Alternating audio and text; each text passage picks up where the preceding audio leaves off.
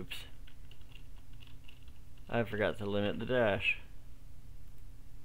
So for that directional dash, if you want to make it to where that just doesn't spawn over and over and over and over again, in the left shift right at the very beginning, let's add a branch. And we'll add a boolean called b dashed. And off of false, straight into our dash check, and off true, we don't want it to do anything.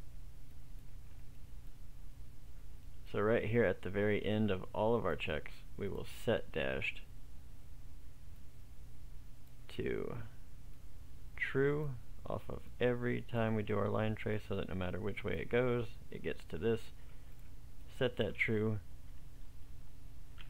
We'll call it delay. You can do this on a separate function or anything else you want to be your timer to count down. I'm going to set this to be just 1 second.